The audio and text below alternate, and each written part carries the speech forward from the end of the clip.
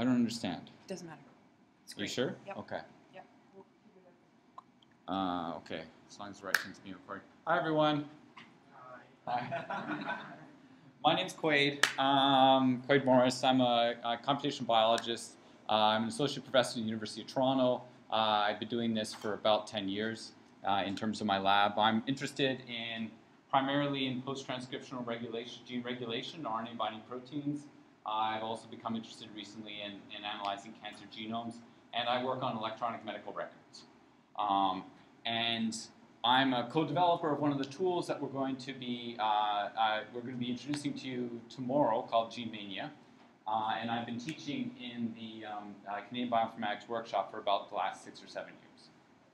If you have any questions, please feel comfortable just to stop me and ask me. I'm going to be here for the afternoon as well, so just feel like we're here to help you. And so if anything's unclear, I'll try to make it clear. Just in the interest of time, if there's like detailed questions, what I might do is I might try to answer them at lunch or in the afternoon instead. But please don't feel shy to ask me any questions. I like it when there's a little bit of back and forth. Right, so what am I talking to you about today? So I'm talking about finding overrepresented pathways in gene lists. And this is somewhat of a theoretical talk, but it also has very practical aspects.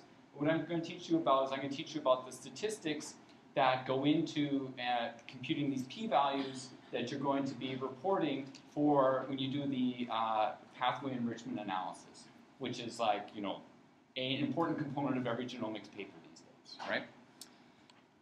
Okay, so I have a list of learning objectives here. So these are things that you should be able to do at the end of today. And you can read them. I can read them aloud to you, or you could just look at them. But maybe just check them off at the end of the talk. Okay. Oh, I think I have this thing that advances the slides for me. Just let me see. Whoa, great. Okay, so what am I going to talk to you about? So I'm just going to do an introduction to enrichment analysis, just to make the concepts clear, because I realized there was some difficulty with some part of the concepts during Yuri's talk. And I'm going to introduce you to the hypergeometric test. It's also called Fisher's exact test. And if you're doing one type of enrichment analysis, where you're just comparing your gene list to what I'm going to call a gene set, or a set of gene annotations, there's only one test that you need to know. And that's, in fact, the only test for this type of thing. And all the other tests are approximations of this test. And that test is called Fisher's exact test. Right now, if instead of just having a fixed gene list, you have a ranking of genes, and you want to ask whether or not genes with a given annotation are near the top or near the bottom of the list, then you're in the world of tests for rank lists. And I'm going to describe one test called the minimum hypergeometric test. There's about 4 or 5 other tests for this. They're all basically similar. There's one that's slightly different. But there you have to make some choices, and I'll help you try to guide your choices. Now, when you test for enrichment of more than one category or more than one gene set, you have to correct for multiple tests. Otherwise, the p-values you report are going to be wrong. And then there's 2 multiple test corrections. There's one called the Bonferroni correction, which is really easy. And then there's the false discovery rate correction, which people like a little bit better. Slightly more complicated, but not that complicated. Okay. All right. So, as I said, there's 2 types of enrichment analysis. So you have a gene list. So you've made some choices about what genes you think are the ones that you're going to look for enrichment in. Like, these are the ones that are responsive to whatever drug you've treated your cells with. These are the ones that have shown up as being overexpressed in your microarray analysis, your RNA-seq analysis now. These are the proteins that you've detected in a proteomic analysis in the cell type of interest after the perturbation. And so here, this answers the question, are my gene sets surprisingly enriched, are any gene sets surprisingly enriched or depleted in my gene list? Okay, so there's 2 different sets of genes here. And I might screw it up when I describe it. I'll try to be as careful as I can. So the gene list is what your experiment provides, right? The gene set is a set of annotations that someone has come up with. I'll try to call the gene sets annotations so I don't mix them up. But realize there's 2 sets here, and you're going to be looking at the overlap between those 2 sets and ask whether or not that overlap is surprisingly big or not. Okay? Okay, and as I said, there's one test, Fisher's exact test. That's all you need to know. If you have some way of ranking your genes, say you have like some sort of differential expression analysis, for example, these ranked lists, these enrichment analysis on ranked lists, they answer the question, are any gene sets ranked surprisingly high or surprisingly low on my ranked list of genes? Are they near the top or are they near the bottom? Okay, and then the Cisco test I'm going to describe is the minimum hypergeometric test, and there's a ton of others that we won't discuss, but I'll make connections between the minimum hypergeometric test and the other statistical tests that are very similar to it when I introduce it. Okay, so just to, I went fairly quickly through the concepts, so let's go more slowly through the concepts. And we're going to use microarrays here because everybody kind of remembers what microarrays are, and they're nice to think about. You can replace that with RNA-seq now if you want. Okay, so we have some gene expression table. We have some way of deciding which genes are responsive to the condition of the perturbation that we're interested in studying. And we take that information and we add these gene set databases. This is, for example, gene ontology, KEGG, some of the other pathway databases that Yuri mentioned in his talk. And we compare those two things, and then we have some enrichment table where we have a gene set and a p-value associated with the enrichment of that gene set based on things that are the set of genes that are perturbed in this experiment. Okay, so just to make things a little bit more clear, here's a gene list. These are genes that we think are responsive or that I'm interested in studying. My gene sets or annotations come from gene ontology. Maybe they're transcription factors that have binding sites in the promoters of genes.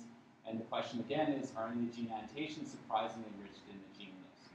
That gene list is ranked. That's not ranked. This is just 5 genes. Yeah. If it were ranked, it'd be a lot longer. Yeah. Okay.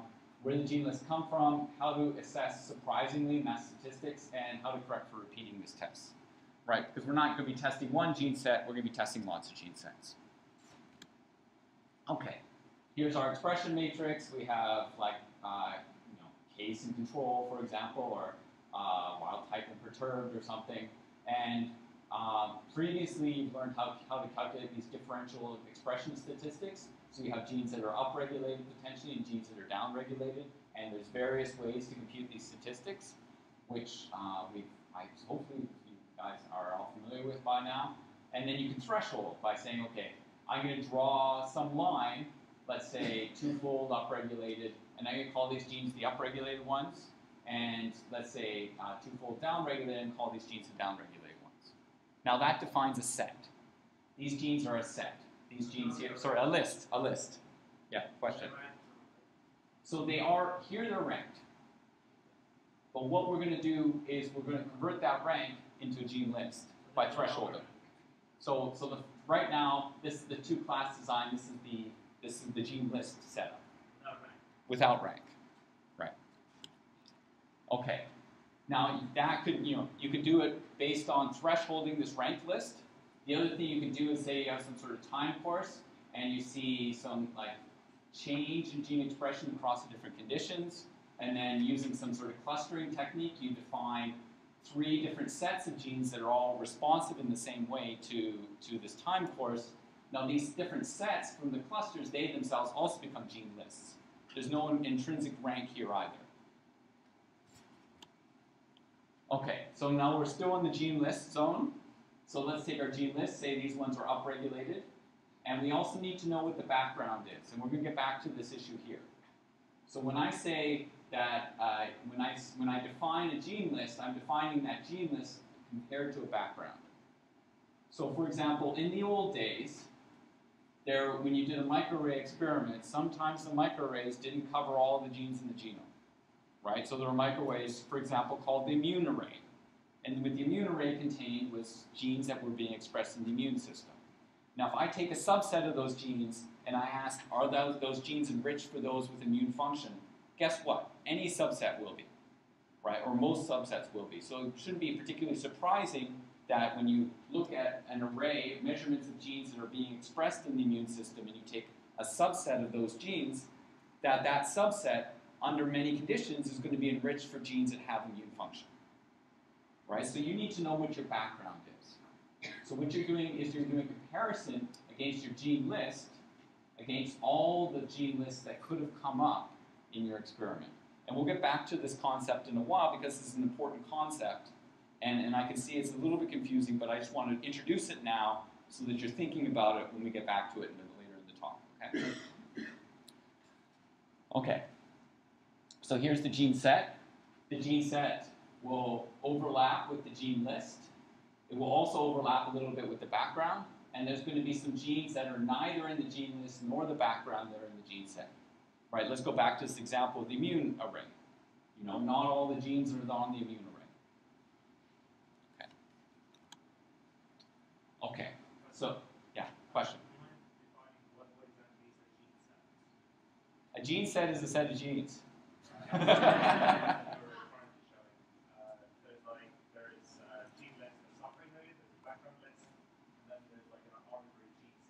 Okay, so gene set is something that you get from a pre-existing database, like an annotation. So it's like a pathway, or it's like a Go annotation. That's the gene set. These are the things that are defining function that you're trying to find enrichment for. And usually your gene set would be huge, correct? No, not huge necessarily. I mean, bigger than your gene list. No, not always. No. I mean, for humans at least, I would think, you know, as Quaid was mentioning, a lot of book components. So the gene ontology has a lot of categories in it, right? For example, development, or like heart development, those are all categories of gene function. Each one of those categories is associated with a gene set. So like development, genes are involved in development, that's probably a huge list. I would say that's probably in the thousands. Genes are involved in heart development, that's a smaller list. I'd say that's probably less than 100, right? Genes involved in eye development is probably even smaller, right? And one thing is so these categories, they vary a lot in size. And it tends to be the most informative categories are the ones that are sort of in the dozens, like 10 to 100, right? Because if you find out that your gene list is enriched and genes are involved in development, great. But it doesn't tell you very much specifically. And so actually later on in the talk, I'll talk a little bit about how to choose Go categories because it's important to do so because the more categories that you test, the more stringent your multiple test correction needs to be. Yeah? Just to be clear, when you say here a gene set database, a gene set up there, you mean the overlapping gene set? Yeah, so this is a database. So there's a whole bunch of gene sets here, and this is one specific gene set. And this gene set has some overlap with the gene list. It has some overlap with the background.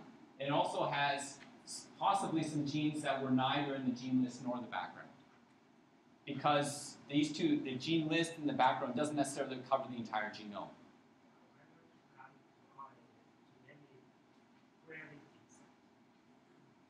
Okay. I'll keep that in mind for later. Okay, so we call this the query set. Do you want me to call it the query set? No, this is now.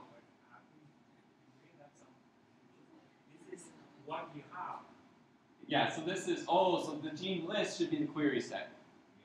About yours, theirs, and let's just go through as a slicer, otherwise. Okay, it's yeah. If I'm gonna have to change my language halfway through the talk, things are gonna go off the rails really quickly. Okay, so just map it onto the way you're thinking about it. Gene set is what you're testing enrichment for. Gene list is what you're testing enrichment in. And the background is the background you're testing enrichment against. Maybe? Okay. Okay, great. So the output enrichment test is a p-value. And the p-value assesses the probability that this overlap that you see here is at least as large as you would get by random sampling from this background and the gene list. Okay? That's what the p-value assesses. It's a measure of like how likely this overlap is to be if I was sampling randomly gene lists of the same size from the background.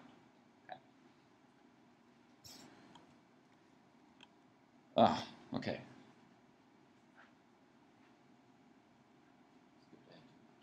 Okay, so step 1, you define your gene list and your background list.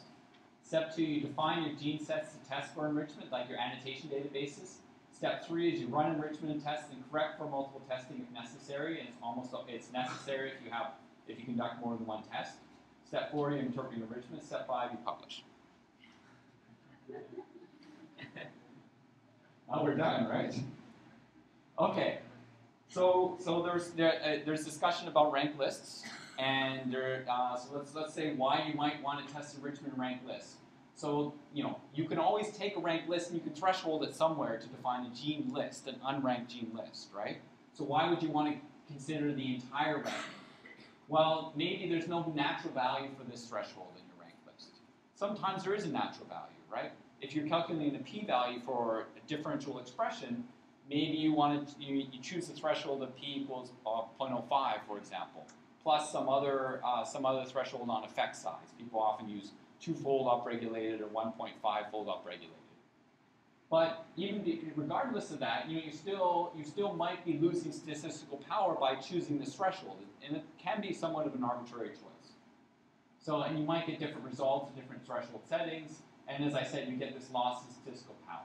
Say you choose your threshold wrong, and then you got a whole bunch of other genes of that annotation that are just below your threshold. Well, you can, with the sort of ranked list type analysis, identify these enrichments even if like the differential expression doesn't achieve your like p of 0.05 threshold value. So these are the first world problems with gene list test without ranking. Right. Okay. Yeah. This is why you might want to consider using a ranked list. It's certainly easier to test a gene list. There's one test. There's tons of tools that'll do it for you. That might be your first approach, right? But ranked gene, people have moved to testing ranked lists of genes. And certainly if you don't have any natural way of ranking, like you in this methylation example that you introduced, you do have to use a gene list. Okay. All right, and so the ranked list enrichment is basically the same as the gene set enrichment, but now instead of defining a threshold, you just take the ranking. And you have to find some way of ranking the gene list, right? You can rank it by p-value, maybe you rank it by effect size, maybe you rank it by some combination between the p-value and effect size. I can't tell you what the answer to that question is. I will give you some advice later on, but there's various different ways to rank the list.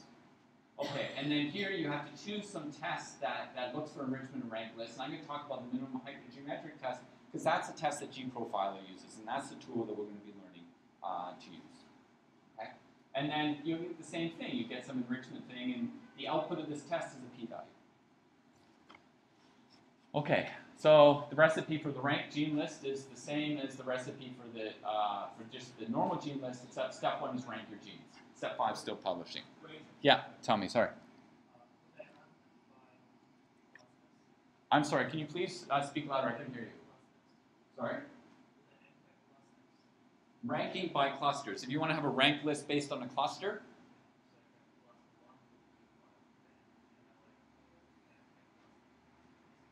so the question is how you would rank genes by cluster. So now there's a couple I think what you said is that you enumerate the clusters and then you assign the gene a score that is based on the clusters that it comes from.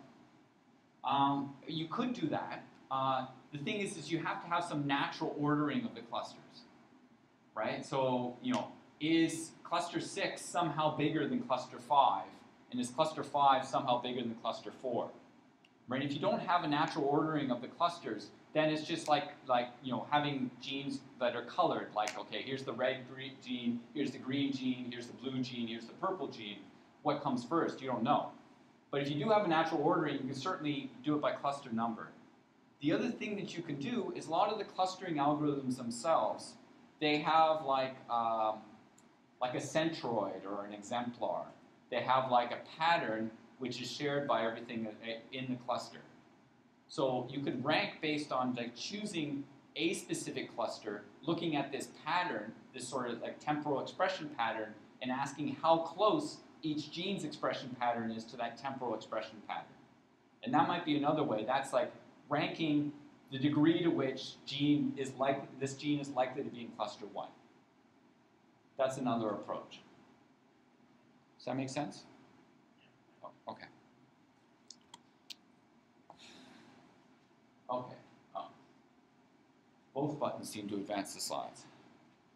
Okay, so now we're going to do a little bit of theory. So I'm going to talk to you about this Fisher's exact test. Sometimes people call it Fisher's exact test, and sometimes people call it the hypergeometric test. I'm going to use both so that you're familiar with both. You're used to hearing them both. Also, sometimes I change what I call it. And then I'm going to tell you what the minimum hypergeometric test is for the ranked lists. Then I'm going to tell you what these two multiple corrections are. Okay. All right, hypergeometric test. Okay, here's the null hypothesis. Every time you have a p-value, you have to have some null hypothesis. The p-value is the probability that the null hypothesis is what generated the data. Okay, so here is that the gene list that you have, these are the 5 genes that I introduced before, these are unranked, is a random sample from the population. So what does that mean? It means that I put in this case, the black genes are the ones in the gene list, and the red genes are the ones that are in the background. And I reached in and I pulled out 5 random balls from this background population. Okay?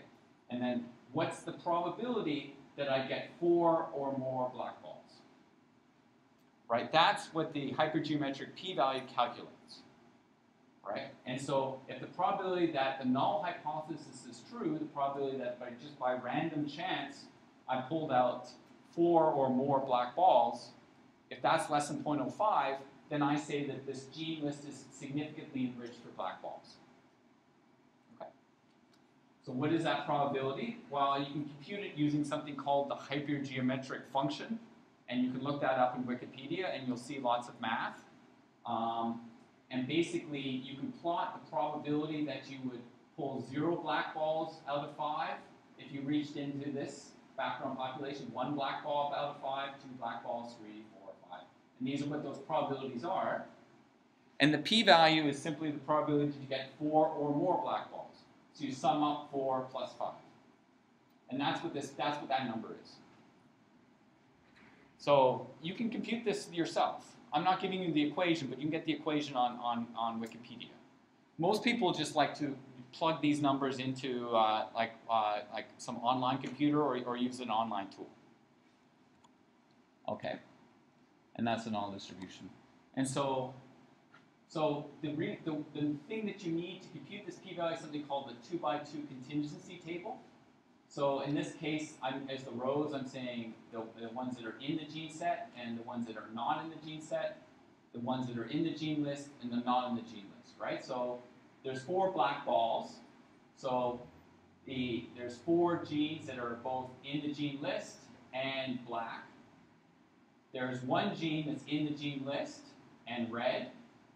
And then once you remove these 5 genes, there's 496 black balls left in the bin, and there's 4,499 red balls left in the bin. That's how you fill out the 2x2 contingency table. The good news is generally you don't need to do this, right? But you can find online tools that will compute this p-value for you. Okay, so sometimes people aren't interested in testing for over-enrichment. They want to find depletion. So if you want to find depletion, you can just test for over-enrichment of the background. Very rarely you're going to be looking for depletion, or you'll get a significant p-value for depletion. You need kind of a very large gene list in order to get that. Okay, so now let's go back to this discussion. You need to choose the background population appropriately. Right? And so the example I used was kind of an old example where you have a microarray that only looks at immune system genes. But now we're in the present day, we have RNA-seq, we have proteomics. So there's different ways you need to think about defining your background population. Okay. For example, you're looking in some sort of cell population, and you're looking for differential expression of some gene under some condition. Right? Now, certainly, if that gene is not expressed in your population, either just under normal conditions or under the differential expression conditions, maybe that shouldn't show up. Maybe that gene shouldn't be in your background population. It's not something that you're going to be able to detect differential expression of. Okay. Right? So what you need to think about when you're defining your gene list is when you're defining your background population, is you need to think about all the genes that could have appeared on your gene list if your experiment had gone differently, right? And so that is the, like, for me, that's the intellectual equivalent of assuming that you have like this immune system array that only measures expression of a subset of the genes in the genome. Okay. Now, if you want to think about that for a little while and then get back to me with questions about how to define background populations, I'm happy to answer them at lunch or in this afternoon, and I'm also here tomorrow. Okay, because this is the part of the talk where people usually have the most questions. So the fact you guys don't have any questions, okay, good. I have one question. So if I think about my data, which is gene expression, I would take all the Lyme genes, right? Yeah, you would take all the genes that are on your array. Yeah, but is it acceptable, for example, if I'm doing the analysis only on the upregulated genes, but I'm subsetting the upregulated genes, is it acceptable to take all the upregulated genes even though they're not significant, but my target list is, you know what I mean? I'm trying kind of decreasing the multi-enrichment. Okay, so there's okay, so let me distinguish between two different things here. Okay, in your paper, if you want to report that a gene has upregulated expression, you should be using the p-value that you get for measuring upregulated expression. Right? So now, but what we're doing here is we're defining a gene list of interest. Right? So when you're defining this gene list of interest, you can think of that p-value as a way of ranking your genes, as a way of having confidence that they're upregulated. Now you can define your gene list any way that you want. So you can use p-values that are larger than 0.05 to define your gene list, for example. Now you don't want to go too big, because then you're going to start putting in genes that are probably not upregulated.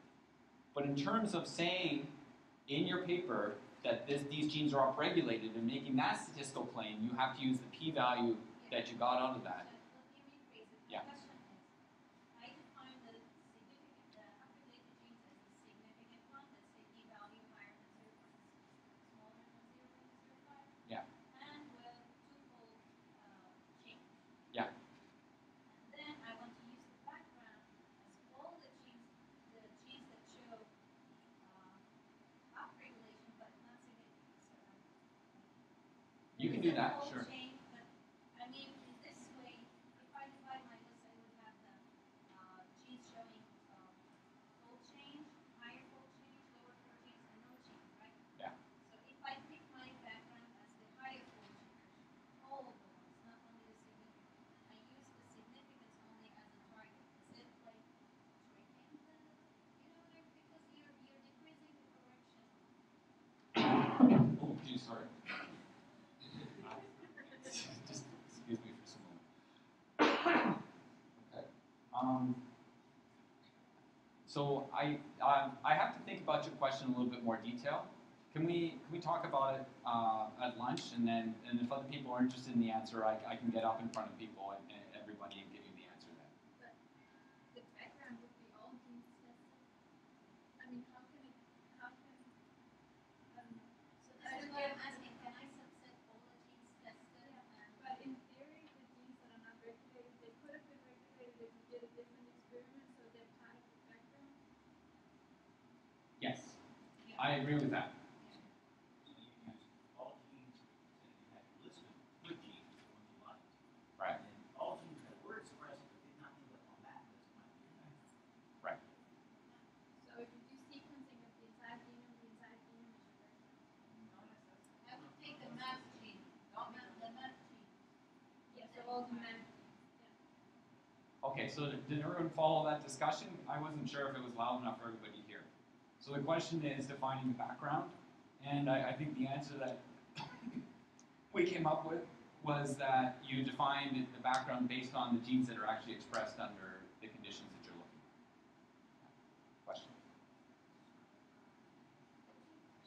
Two questions. The first one is partially explained by the discussion. So if you do an experiment in a cell-type specific system, Okay, an experiment in a cell-type specific system. most people that I know of use the entire Right. Okay. cell type specific experiment, which may or may not have access to the cell type specific expression patterns, whatever. Right. I think it's more of a comment. Where what you're saying is, if you're doing an experiment specific cell type, you might not actually know the set of genes that are being expressed in that cell type. So you would use the entire genome as a background by default. I'm asking. So I mean, the problem is, okay, so there's two ways of looking at this, the answer to that question. Okay, one way of looking at the answer to that question is if that gene's not being expressed in the cell type, it's not going to be affected by your perturbation. The other way of looking at that is your perturbation might induce ectopic expression or might induce expression of genes that normally wouldn't be expressed in that cell type. So it becomes difficult to answer the question of how to define the background. You have to make that decision yourself, right? And the way you make that decision is, as you said, and as I said previously, is that this is, the background is all the genes that could have shown up as being differentially expressed under the condition that you're measuring. And then that could be due to your ability to measure them, right? So, some genes you can't map RNA-seq, some genes is very hard to map RNA-seq reads to because they contain a lot of repeats, right? Or some proteins are really hard to get tandem mass spec data out of because they don't give good peptides. So that's one thing to keep in mind. And then the other thing to keep in mind is whether or not that gene would ever it's ever possible for it to be expressed in that cell type that you're looking at. I mean, it's not terrible to use the entire genome as your background. You should just be careful when you look at it. You don't fool yourself because of this immune array thing, right? If you're only ever going to be able to see genes that are expressed in the immune system in your gene list, you shouldn't be surprised if any random subset of your gene list is enriched for immune function.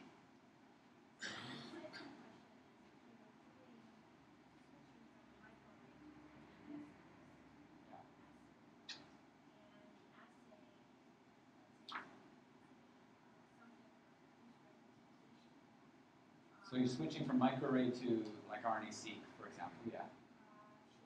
Yeah.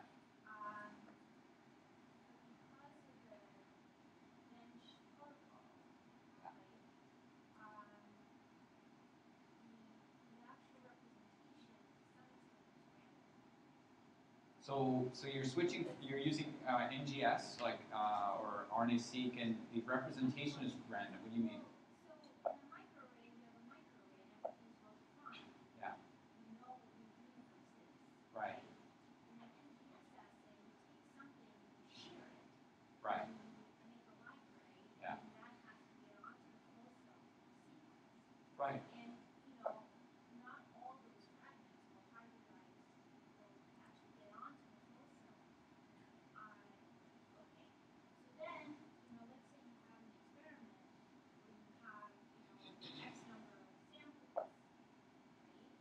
Yeah. And it's a heterogeneous population because most information is heterogeneous. So then, you define your universe based on being represented in all 10 samples as your background.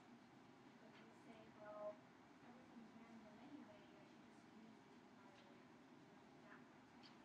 Okay, so the question is again in defining genomic background, and the specific question is related to, for example, if you're using a new experimental protocol where, in NGS sequencing, for example, where not all genes necessarily would be able to be measured because potentially they're not amenable to the protocol that you're using in terms of getting into being able to be show up in the flow cell.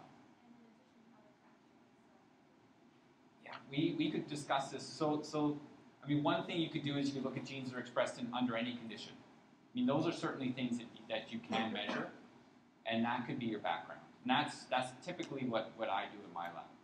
Is I say, okay, well, let's see genes that are expressed under any of the conditions. Those are my backgrounds, and then my gene list is the ones that are expressed under the specific condition.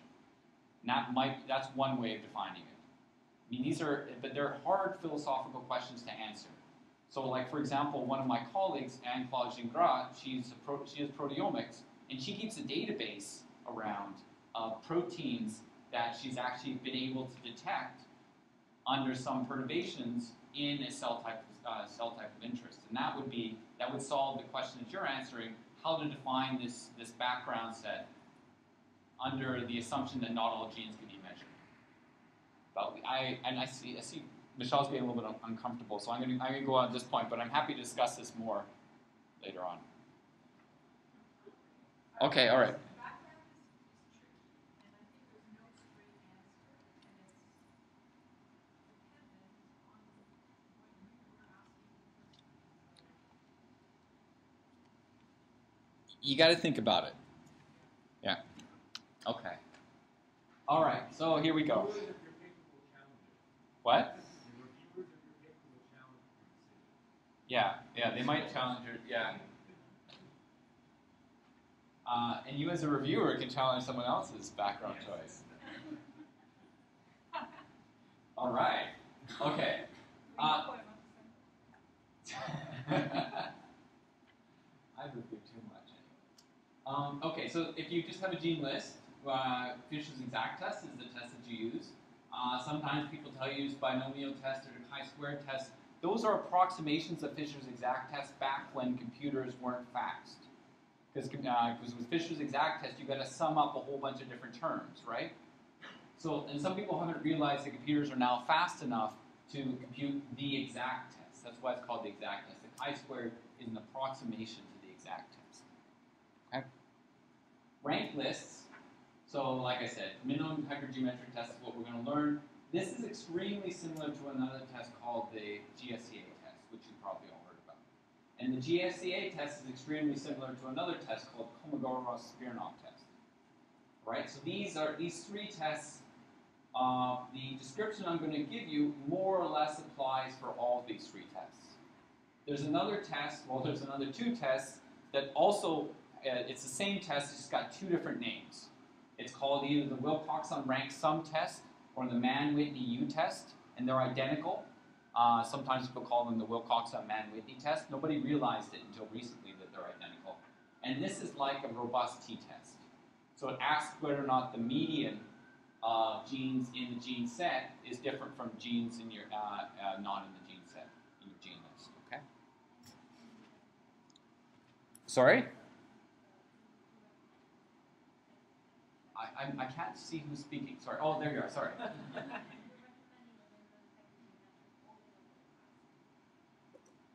Which do I recommend? Well, ask me that question again when I introduce it. So they can test for different things. So the nice thing about the Wilcoxon is it's easy to get the p-value up. The problem with the Wilcoxon is that there's some types of differences between gene lists that it doesn't detect, whereas these other tests will detect some types of differences. I used to have a slide about this. We'll see if that slide is still on my deck, and if it's not, I'll explain that when we get to that point. Okay. So, how do you compute the minimum hypergeometric test? So you calculate the p-value at multiple thresholds. So you know how to compute the hypergeometric p-value now, right? So now you have this ranked list, and everything on the list is either in the gene set or it's not in the gene set, and then you just go down, and one thing you could do is you could try every possible threshold, compute the p-value at every one of those thresholds, and then you take the minimum p-value. That's not an incorrect way of describing what this test actually does. And here's a paper that introduces the test. Okay, but the problem is you're taking computing this p-value of multiple thresholds, so you do need to correct for multiple testing, and I'm going to tell you how you would do this. Okay, so like I said, so here we go. So here's your gene set. And I'm representing genes in the gene set as lines.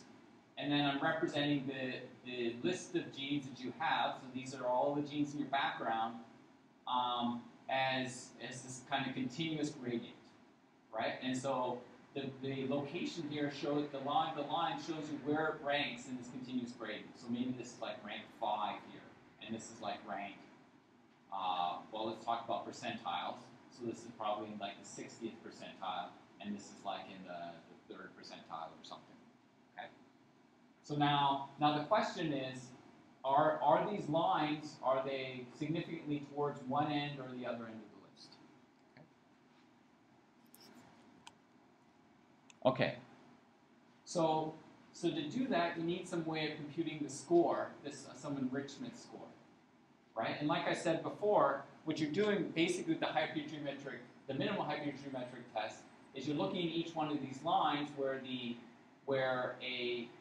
gene from the gene set shows up in the rank, and you're saying, well, what would be the p-value here if we thresholded just below that gene, right? So what I'm going to be plotting in the next slide is I'm going to be plotting those p-values as a function of where you are in that ranked list. Right? Now, p-values are not really fun to look at and plot, so what I'm going to plot instead is the negative log 10 of the p-value. So what does that mean? So if like the p-value is 10 to the minus 3, the e that I'm going to plot is 3. Right? The p-value is 10 to the minus 5, the e I'm going to plot is 5. Right? It's just an easy way of looking at really small numbers. Okay? So here's the negative log to the base 10 p-value, right? So if we go up here, the highest point is the threshold at which we get the smallest p-value. Okay, so now what's happened here is I've just calculated the p-value at every single gene in this list. And wherever you get a gene from the gene set, the p-value, the negative log p-value, so the p-value goes down, so this number goes up. So you can see whenever you hit a new gene, the number goes up. When you go to get a gene from that's not in the gene set, the number goes down. So forth like that, right? And so the maximum here is the minimum hypergeometric p-value. So that's here where you choose a threshold, and that's your final score, right? And then this is the essentially the gene list that you've identified by finding the maximum of the final score. Yeah, so these lines here are the annotations. Yeah, so the continuous gradient is like all the genes in your experimental assay ranked from top to bottom, and where the lines show up, these are the appearance of genes that are in the gene set, the annotations. That gene set includes background? So this gene list, the ranked gene list includes the background. So like so only genes like what I've talked about before in your background, that's the set of genes that you pull from. Those are the ones that you're going to give ranks to. Yeah, and you have a question? So it's basically a way to find the threshold for what's considered to be an upregulated. Precisely. Well, I mean, so so the question is, that's a way of defining threshold to be upregulated. But as I said earlier, the question of upregulated or not is something that you do with an earlier analysis. Yeah. Right? And upregulated knowledge into that gene. Yeah, it's a way of defining the gene list of things that could be upregulated, but you can't say these things are upregulated because you have another p-value that tells you that. Yeah. Okay. So let's say we've got a gene list ranked by, say, positive, our p-value and our effect size. Sorry, I just missed the last 10 words that you said. I've got a gene list that's ranked by. Positive p-value and effect size. Sure. So that's how it's. And I've got my controls, my background, in there as well. So they're going to have much lower. I'm going to see them tail off the end according to this score, the way you're doing this. And I see some of those lines there dip. That means I could almost prune the list to the ones that cause the dips that you indicated, and thereby increase the effect size artificially. Is that a good thing to do or a bad thing? Because I'm seeing like the front half of the list is probably populated with things I like or think I like, whereas the back half of the list is populated with things I don't like, probably. I just want to make sure that I'm being fair to my staff. Can I pop out some of those values and things I think I like? Okay, so the question is, can you use this thing to prune your background down to a smaller set? Prune my theoretical effect to like clear background or actually enrich, further enrich. So you can think about like choosing this threshold as a way of doing that, right? So choosing this threshold is where you get the highest enrichment p-value for this gene set. So once you choose that threshold here and you have this set of genes, this is the set of genes that are most enriched via some measure for the annotation that you're asking about. So if you want to do pruning, you prune from beyond here, right? But Well, it looks like there's one tip in there. I would say maybe that's one gene, right? If you just turn the red line, yeah, right there. I can almost pop him out because he looks like he just decreased the overall value of that set. yeah, the problem is you can't make decisions about how to do your enrichment based on the results of your enrichment, because then you get kind of circularity. Operator bias. Yeah, and so you can't really, like, you can't say, oh, now I'm going to take this gene out and I'm going to redo my enrichment, because you haven't essentially already done your enrichment. And the only reason that you know that this is a bad gene is because you did your enrichment test. I mean, you could use that as a way of, say, identifying genes that might be artifacts or might have shown up as being upregulated for some reason that's independent of things. But now you can't go back. You can't like report some p-value that you got by doing an enrichment test and then massaging your gene list, or so that you can redo the enrichment test. That's circular, or operator bias, as you mentioned. Yeah.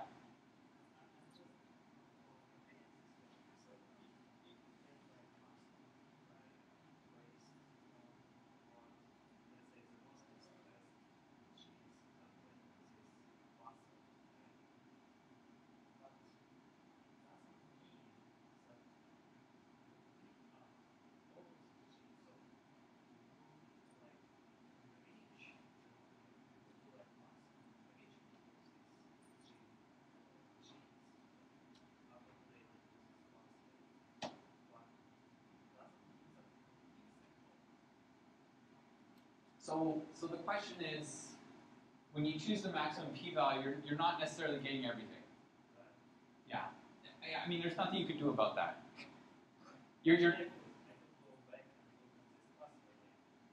And you can go back and what, sir? Yeah.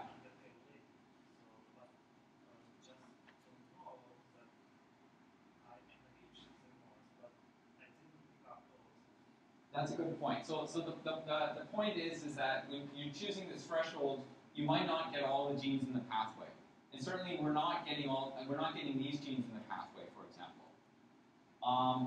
But later on, you go back and use maybe some sort of network analysis to try to get more genes in that pathway, and that's actually something that I'm going to be talking about tomorrow. So this is a really good point. The other thing to say is, these genes that are down here, these pathway databases aren't perfect. And depending upon what evidence code you use for gene ontology, some of these evidence codes are just like the function of the gene is being guessed by a computer, and no human has ever looked at that. And those are called electronic annotations. So these genes, maybe they're not actually involved in the pathway and they're misannotations. That's something that to also think about when going on here. I mean, you're not going to be able to do anything about that. But certainly, don't get uncomfortable if you don't pick up all the genes in the pathway. Yeah. So the final score, the p-value is derived from one gene or all the genes and the red line. So the p-value is basically defined by taking the threshold here and then doing a hypergeometric test up here. That's what I'm calling the score. Now, that score isn't necessarily a p-value. You have to do something to translate that score into a p-value. I'm about to describe what you're going to do to translate that score into a p-value. Okay? Yeah, one more question. Sorry, just to clarify about sort of the directionality here. This is the p-value saying that this gene set is upregulated. What's it look like if you have a gene set that's downregulated, or if you have a gene set that's got like 5 different negative regulators and you have lots of different ends, and I think you have to set it up differently, or is this just interpreting the same? So, that's a great question. The question is, what about gene sets that are at one end, or gene sets where you have like Like if you imagine, like, you know, they're enriched at the top and the bottom end, right? Yuri.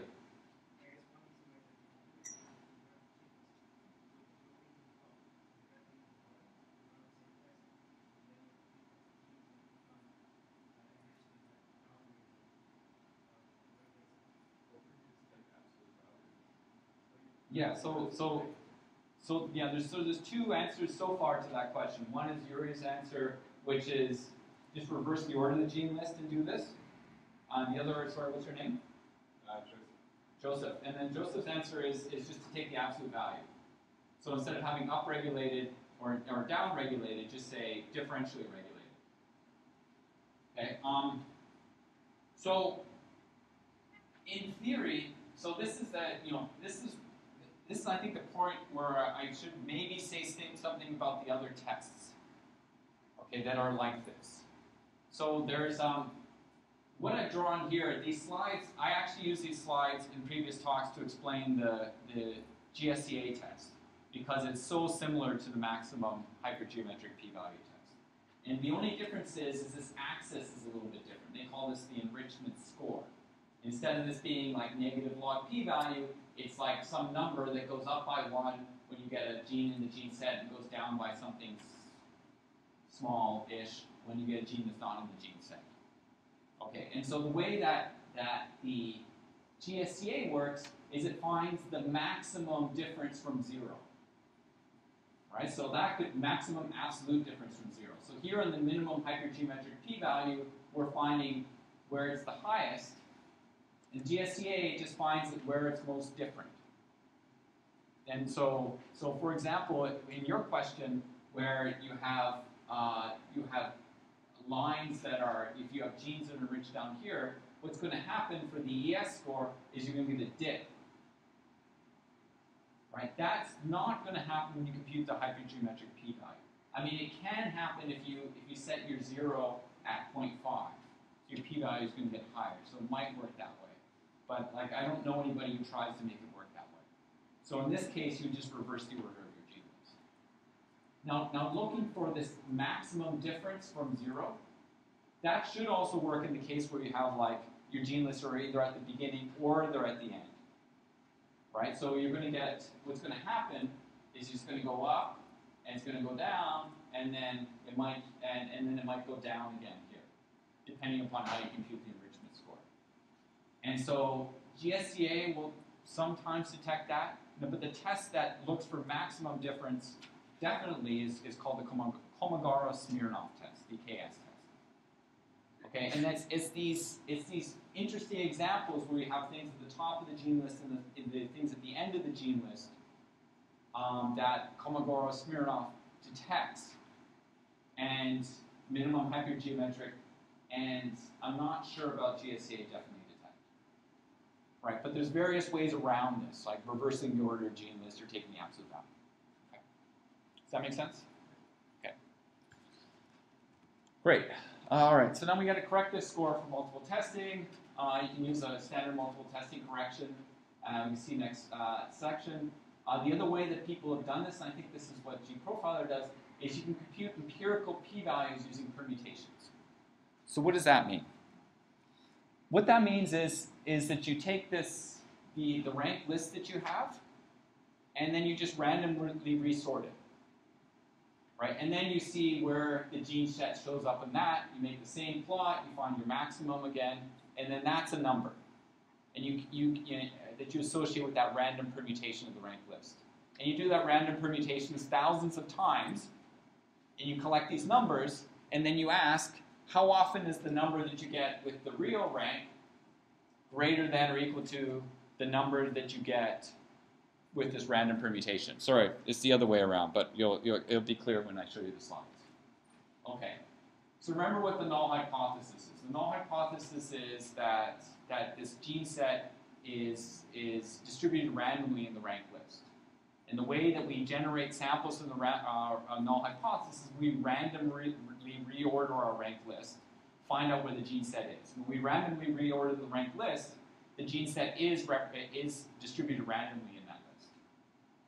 Okay, so we randomly reorder the list, we get the score, We randomly reorder the list, we get the score. We randomly reorder the list, we get the score.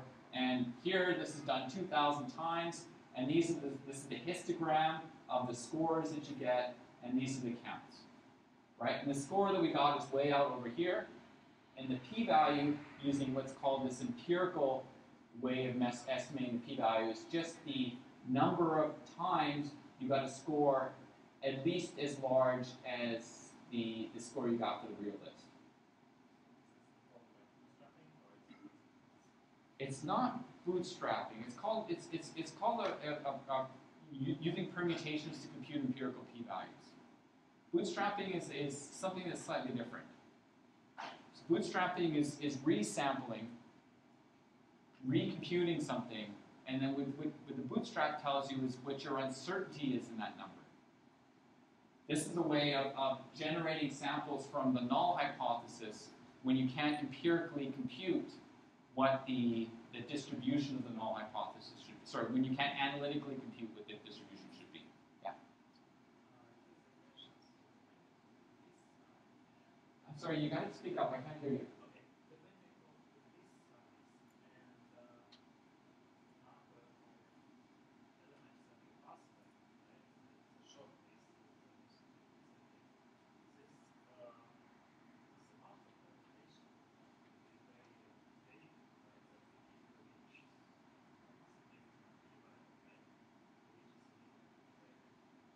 So it doesn't depend upon your list size,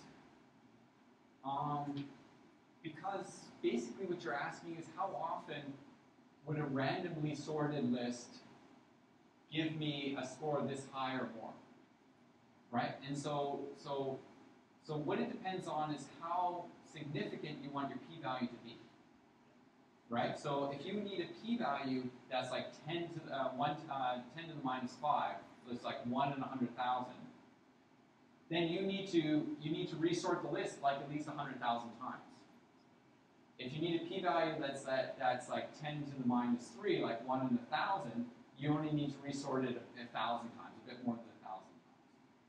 Yeah, but the next step, when you do correction, you don't need very exact p-value correction. Yes, true.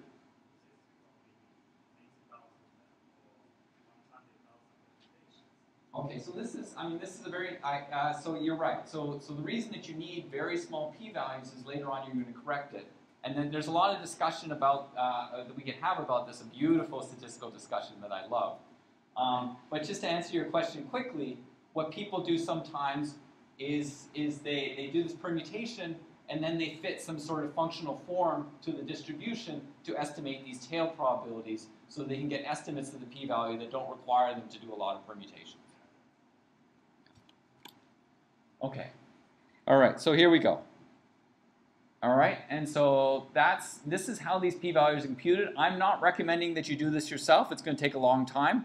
But when you see software that does an empirical p-value computation, this is what's going on, right? And if you have to wait a long time for the software to run, the reason you're waiting a long time is randomly resorting these lists and then recomputing the enrichment score. Okay. Great. So now we're on to multiple test corrections. Any quick remaining questions here? So we got half an hour. Actually, I think I can do this in half an hour. So I can take a few questions. How large a background do you think you really have to do, like maybe expected how many possible genes you could have? Usually the background is like 5 to 10,000 genes. Oh, so it's fairly simple. Yeah, I mean usually those are the genes that your gene list is chosen from. We were earlier talking about having a set of like small hundreds to do good method analysis. So you say 5,000 backgrounds compared to a set of say 200 possible hits. Okay, so maybe I misunderstood your question. I thought you were asking about the general length of the background list. Yes, because I'm saying is it related to independent or something compared to the list, the size of the list that you're trying to evaluate that may have effect. So the background list is just everything that you think your gene list should be taken from. Now, but if you're asking like how large a gene list you need to get significant p-values, that's a little bit of a different question, and it's a very important question because you're going to be choosing this threshold somewhat arbitrarily, So like often what I find is gene lists in the between like somewhere like between 30 and 100 sometimes give you the best resolution in terms of being very specific about the functions that are being represented, but also having enough statistical power that you can detect changes. This is a really, really rough guide. Right? Now, if your gene list has like 5 genes in it, sometimes it's very hard to detect significance because your statistical power depends on the size of your gene list, but like that number shows up when you compute the p-value. But that being said, people get gene lists like 1,000 genes long, and they get really interesting things out of those gene lists. And what you're going to get is you can get a lot of categories that are significant, and then you're going to want to do some sort of further analysis, like using the enrichment map that Yuri showed, in order to kind of group those categories into similar functions. Okay. All right. So we all want to get to step 5 and publish our paper, right? We can't get there until we get a significant p-value. So how do we do that? Well, there's actually a really easy way to get a significant p-value, and that's just continuing to draw balls from this distribution until we get one that we like, or until we get a draw that we like, right? So based on the p-value that we computed earlier for 4 black balls from this background population, on average, you only have to do about 8,000 draws to get something that is that significant, right? So if you want to publish a paper, you can just win this p-value lottery by just continuing to do the random draws.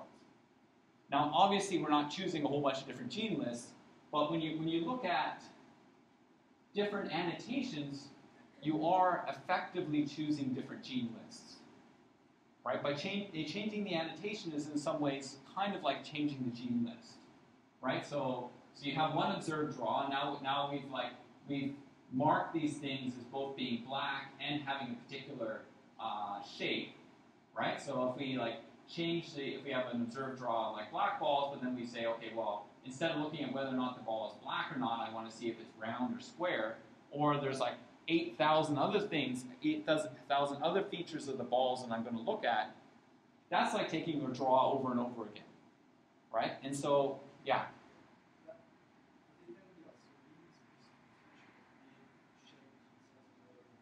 That's a great point. So the point is that the features that themselves can be linked. Yes. And so we're in this case, I'm assuming that the features are all independent of one another. Certainly, if the features are linked one to another, it's not taking as many effective draws. Now the issue is if you know something about how all the features are linked together, you can do the multiple test corrections slightly differently. The multiple test corrections that I'm telling you about are ones where you don't know anything about the linkage of the features. Because basically, when you compute a p-value, you want to be as conservative as possible because you're making a claim.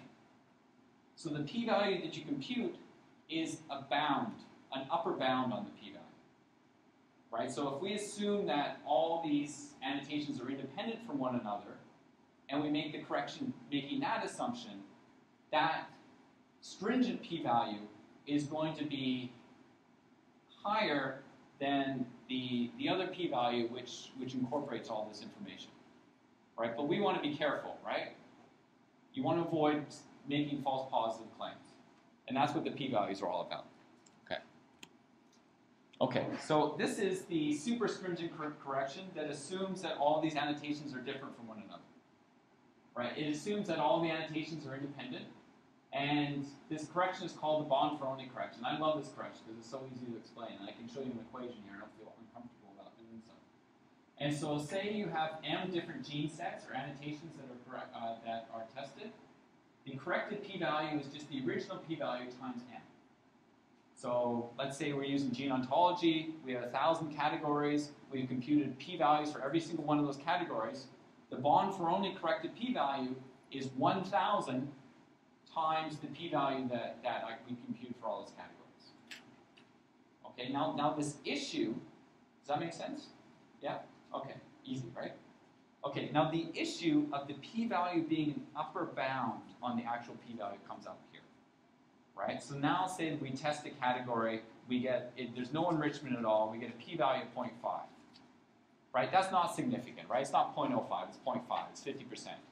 Now we're going to take that p-value and we're going to multiply it by 1,000. What do we get? We get 500. We have a p-value of 500. Now that sounds stupid, right? Because p-values are supposed to be at maximum 1, right? And this is the point that people start to freak out, usually.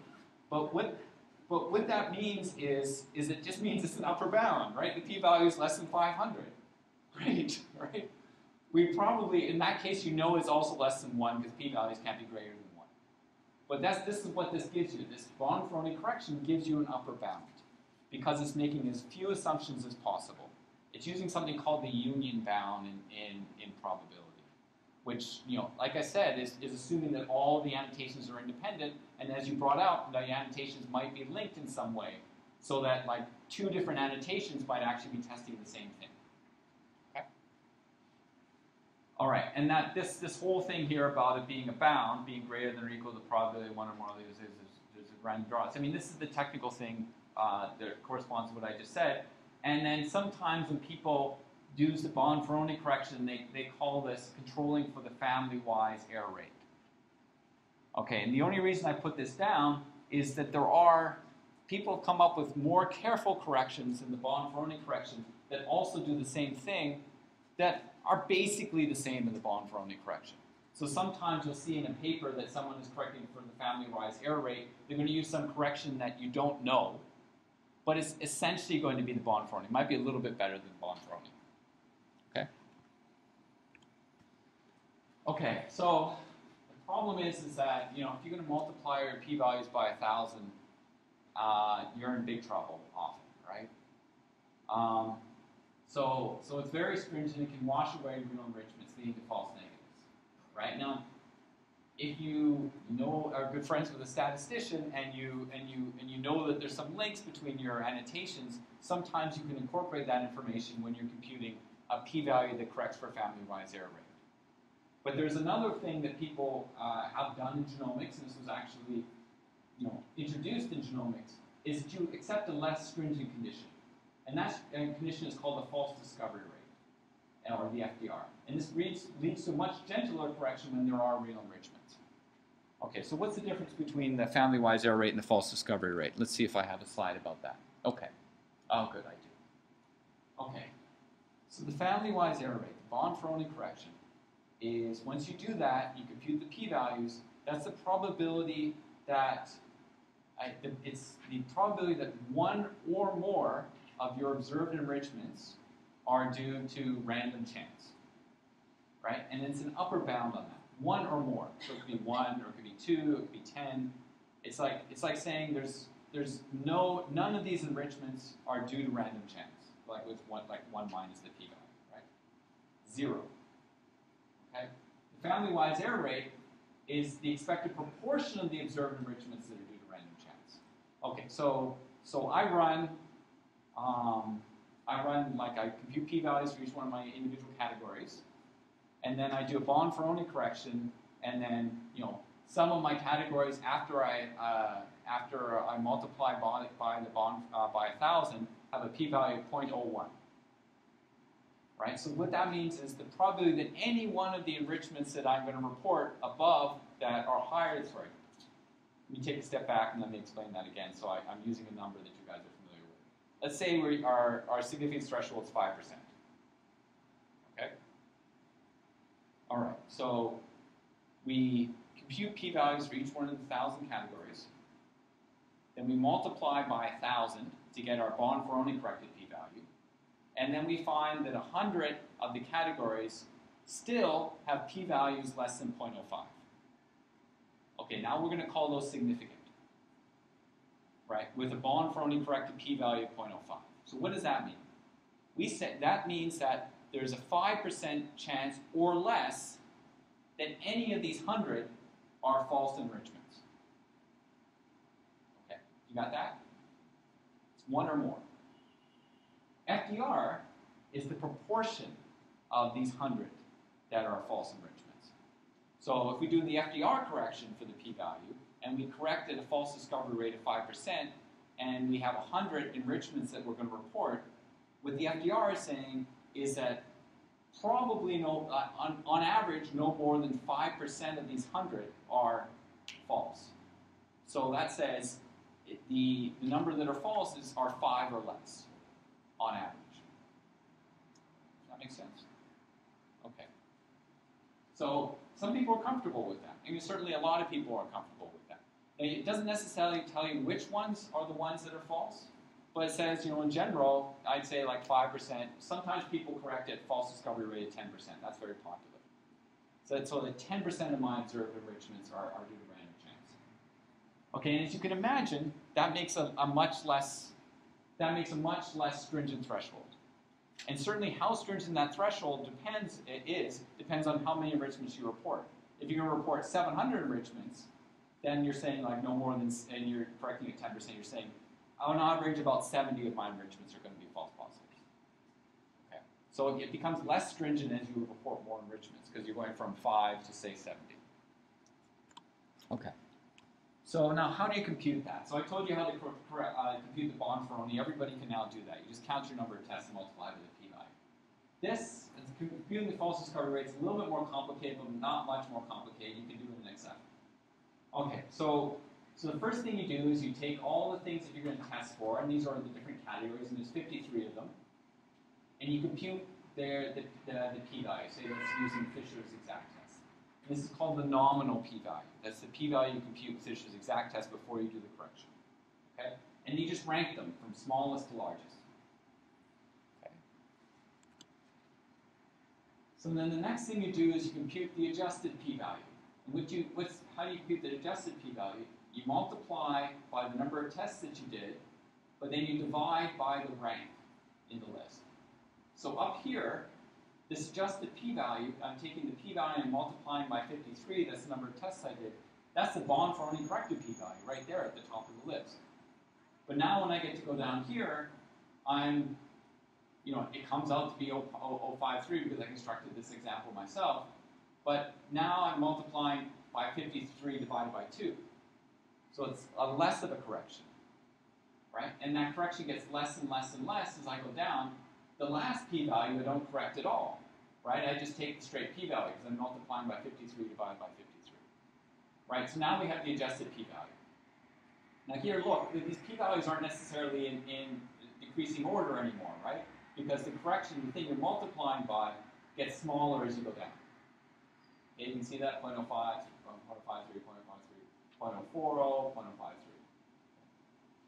And the math is there if you want to try to reproduce this afterwards. Okay. So now the FDR, the false discovery rate, and people sometimes call this the Q value instead, you get that by, for each one of the ranks, you look at the smallest p-value, adjusted p-value at that rank or higher. So this rank, the smallest p-value at this rank or higher is 0.053. At this rank, the smallest p-value at this rank or higher is 0.04. So its FDR becomes 0.04. Does that make sense? Okay. And now your p-value threshold for a false discovery rate less than 0.05 is the p-value at which the FDR reaches 0.05. Right now, even though this list right here doesn't always increase, this list always increases, right? Because this value here is going to be the minimum of this or any that occurred below. And this value is going to be the minimum of this or anything that occurs below. So it's always going to increase or be the same. Okay, so now this is the p-value threshold at which you have to correct to have a false discovery rate of 0.05. So now you can implement this in Excel. It's really easy to implement in Excel. I mean, most of the tools that we're describing are going to do this correction for you, but if you're ever in the wilderness and all you have is Excel, you're still okay. All right. So, any questions about that? Okay. So now I told you about 2 different corrections that you could make to make sure that the p-values you report, you're not reporting like false positive enrichments. Okay, but there's other things, and some of them are stringent, and even the FDR can be a little bit stringent. But there's a lot of things that you can do to avoid having to make these like really nasty corrections on your p-values, right? So if you're going to test 10,000 gene sets, you're always going to have to multiply your p-values by 10,000, or you're going to have to do the FDR. But then the FDR will save you under some circumstances, but it won't always save you, right? So another way of dealing with this is to reduce the number of tests that you do, right? So if you're only interested in some functions, only test for those functions, right? That's the first thing that I would suggest. The second thing that I would suggest is think about statistical power when you're doing the corrections, and whether or not the thing that when you're choosing what tests to do, think about statistical power and think about what the test will tell you. Right, so as Yuri explained, the gene ontology is represented as a hierarchy, right? So the nodes at the top of the gene ontology are things like development, metabolism, stuff like that. Very broad, not super informative things, right? And then the middle nodes are things like, say, like eye development is the example that I came up with, right? And so those are sort of the middle nodes of the gene hierarchy. And then at the bottom, they're very, very specific processes. Okay, so if you're going to choose categories to test, I would test the middle, right? Because the top nodes, I mean, depending upon what you want to do, there's not that many categories at the top, so you can throw them in if you want. But like, does development tell you what you want to know? Does metabolism tell you what you want to know? It might be a little bit too broad for you. The stuff at the bottom is very informative, right? I don't know. I can't even think of something off the top of my head, but it's very specific. But these gene sets, they only have like 3 genes in them. Now the problem with testing for a gene set that only has 3 genes is you don't have a lot of statistical power. The p-values that you can get, the significance, the size of the p-value depends upon the size of the gene list, which we've already discussed, but also depends on the size of the gene set. So if you only have 3 genes in the gene set, there's some like minimum that your p-value can get to, and that minimum is often simply not small enough to survive the correction. Right? So what do I do in this case? So some of the tools that are out there, like David, for example, they allow you to select go enrichments to test based on where they are on the hierarchy. And gprofiler does the same thing, right? No, it doesn't. Never mind. But gprofiler does something that I like better, and that's selecting the category by size. So select gene sets that are in a given size range. You wanted to say something?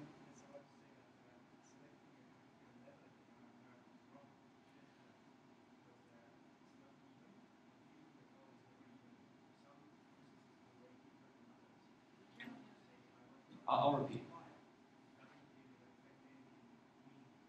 What Yuri was saying is that conceptually selecting a particular go level is not really a meaningful concept, because when you say I'm going to select go level 3, well, there's some nodes that's like the number of parents until you get to the top node. But there's some nodes that are both at level 3 and level 4 and level 2, because there's multiple paths to the top node. So if you go one path, it's got 2 parents. If you go another path, it's, sorry, not 2 parents, 2 ancestors. If you go another path, it's got 3 ancestors. So it's not a meaningful concept. But going by goal category size has always worked pretty well for me. And so, you use sizes that would allow you to get p-values that are small enough. So usually as a minimum, I use about 10, sometimes 30 genes as a minimum size that I look at. Right? And what that does is that removes a lot of the smaller go categories, so you're not testing for them. Because you're not testing for them, they don't go into the number that you have to multiply by when you do the correction. Okay. Now, just let me caution you about something here, though. You can't make any choices about the tests that you're going to do after you've done the tests. Right? That's cheating, right? That's circular. You're like, oh, these aren't significant. I'm going to remove them when I compute the size of the correction I need to do. Okay, so that's obvious that you can't do that. What people want to do sometimes is they take their gene list and they say, okay, we're not going to test for any categories that aren't represented somewhere in the gene list. Right? So, like, you know, I have a set of 10 genes. None of these genes are involved in eye development, so I'm not going to test for eye development. That's like implicitly doing the test, right? There you are counting. You're still doing the test implicitly by like finding the fact that there's no eye development genes in your gene list. So that's not fair either. And that's like looking at the result of your enrichment test when you choose the test that you're going to do the enrichment in. Isn't that a lot like looking under the street lamps in the dark with your lost keys? You can't look in the dark because you won't be able to see it. Well, the way you presented that makes it sound like it's okay, but it's not okay. Yeah. It's not okay. It just seems like it's a practical thing people might do. It is. It's a practical thing that people might do. That's why it's important to know that it's not okay. Right? It's an obvious thing to do. I mean, I want to do it too, but it's not okay. Yeah.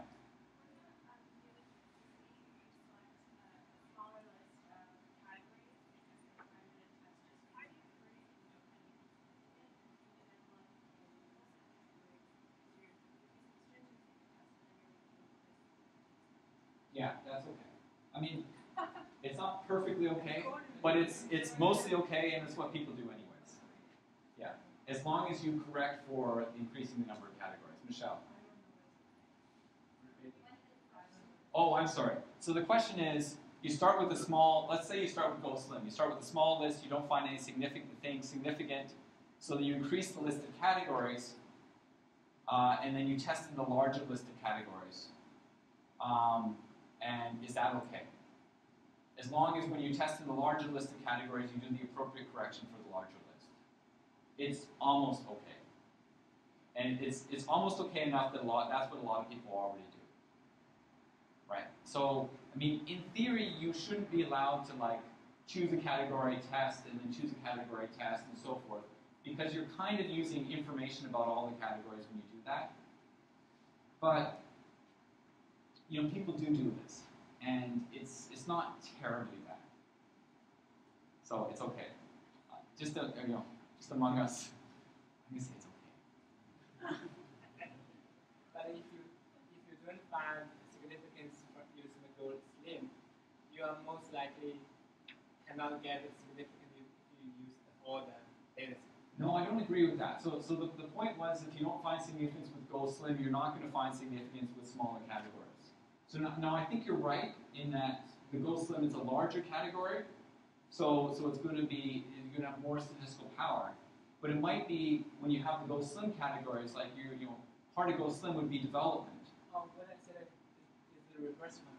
Like if you're going to find the significant results using Go Slim, then you are most likely, if you use the larger data set, you are less likely to get the significant results using the full data set.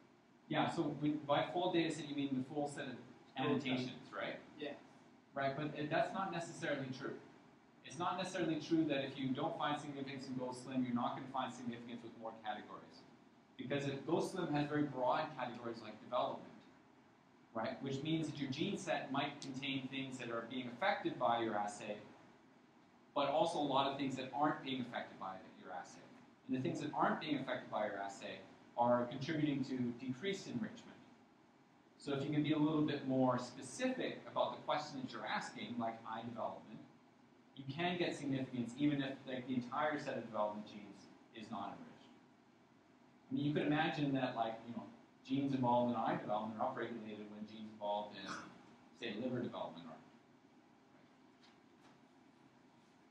are. Okay, more questions about that? Great. Okay. Wow, I think we're on time. So, today I told you about statistical tests for a gene list, and there's one you need to know in Fisher's exact test. And then rank lists, there's a bunch of them. I described the minimum hypergeometric test, but the GSCA and Kolmogorov-Smirnov test, you can call it the KS test, everybody does, are equally, they do basically the same thing using a slightly different scoring method. Wilcoxon and Mann-Whitney are like t-tests. basically, is one way to think about it. And I talked about the two multiple test corrections. One is the Bond-Ferroni correction. This controls for the probability that at least one false positive. It's also called the family-wise error rate. And the other test I talked about is more forgiving, and it controls the expected proportion of false positives. Right? So if you have 1,000 tests that you're going to say, if you have 100 categories you're going to say are enriched, the Bond-Ferroni p-value is the p-value that any one of those is a false positive. And the FDR is the proportion, the expected proportion of those that are false positives. Okay. And there's the learning objectives.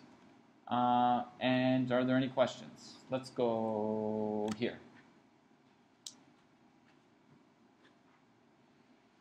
Yeah. For the question I just asked, like if you go to a bigger annotation database, you have more tests for correction, for multiple tests in correction. Yes. That's what I mean. Like if you didn't find the results with a smaller annotation, then you go to the bigger dataset. You are less likely. And that's a very good point. And so the point is that there's two things that go on when you go from Go Slim to a larger annotation database. So you get something that's more specific, but because you're testing more categories, your multiple test correction becomes harsher. Yeah, and that's a very good point. Yeah. Okay, question? Just to clarify, yeah, so if my genes and like protein movements pass like p-value 0.05, does that mean that those that pass that still there's 5% chance that the false positives? So 5% of them on average will be due to random chance That pass it, yeah. that pass the FDR. Yeah. And then I wonder then, so when we just look at nominal p-values and don't do an FDR at all, and say we can see a lot more significant genes or protein enrichments,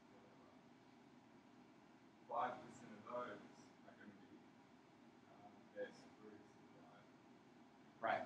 So that's the kind of effect we're trying to correct for, right? So, but here's the thing. So, like, okay. So say I did 10,000 tests. No, let's say I did 1,000 tests. Right? I calculate the p-values for all those tests, and if it's just random chance that those p-values they're a random variable that's uniformly distributed on the interval between 1 and 0. So what that means is if I do 1,000 tests and it's just random, like just random choosing, 50 of those tests are going to have a p-value less than 0.05. Right, but every one of those tests is a false positive. Right, what the FDR says is that, okay, so I do 1,000 tests, I get some tests that pass an FDR of 0.05. Let's say I get 100 tests that pass an FDR of 0.05. 5 of those are going to be false positives because it's 5 of the ones that pass. So you're right. So the p-value, nominal p-value of 0.05 is like that's the probability that that you got this enrichment due to just a random chance. But that doesn't mean that if you just threshold at 0.05, that 5% of the tests that pass the threshold are going to be due to random chance, are going to be false positives. Does this make sense? Kind of. I just kind of think you use the FDR and you rule down the amount of genes that's significant, you still got a problem with 5%. Yes, right. And you just have a problem with 5% in nominal. So I don't know if the FDR just kind of cuts it down, but it doesn't really help. That's how I think. But maybe I'm misunderstanding. So let me try explaining it again. Or you want to try it, or is your question related to this question, or is it?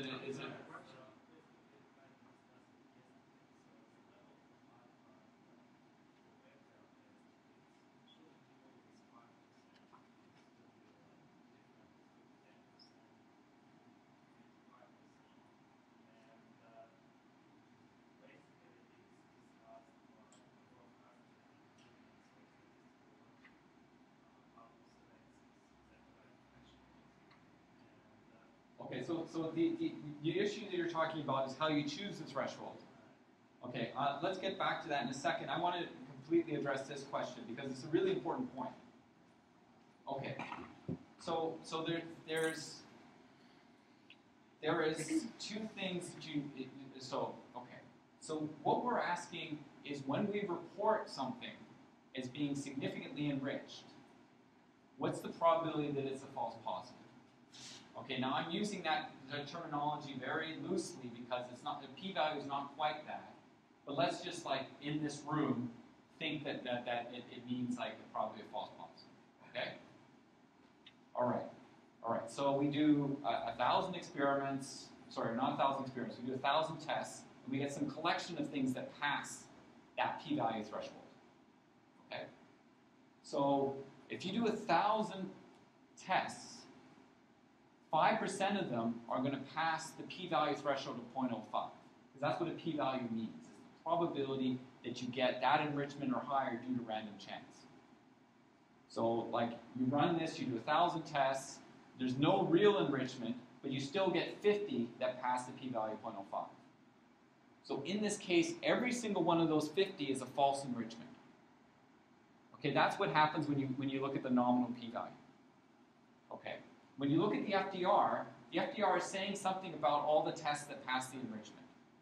Okay, so for example, in this case, we do like an FDR, we do an FDR correction. Let's say we get like 10 tests that pass the FDR threshold of 0.05. Now here, in this new world, there actually are some tests that are significant, right? There is some significant enrichment. So if we, did I say 10 tests? Yes. Okay, I'm going to say 100 instead. Because taking 5% of 10 is not fun, right? Okay, so there's 100 tests that pass the enrichment. So now, what the FDR is saying is 5% of those 100 tests are false positives. So that's 5 tests out of the 100. Sorry, 5 of the significant enrichments out of the 100 are false positives. Right? Now, in the nominal case, all of them were false positives. Right? In this case, I'm guaranteeing you that on average, 5% of them are false positives. So now we go to the Bonferroni case. 100 tests pass the p-value threshold, the family-wise error rate correction. The p-value of 0.05 means there's only a 5% chance that any of them are false positives. Right? So it's not, so like on average, 0 are false positives when you pass a Bonferroni correction. On average, 5% are false positives when you pass the FDR, and when you just use the nominal, it's possible that all of them are false positives. Okay, does that make sense? Okay. It's important to distinguish between these three.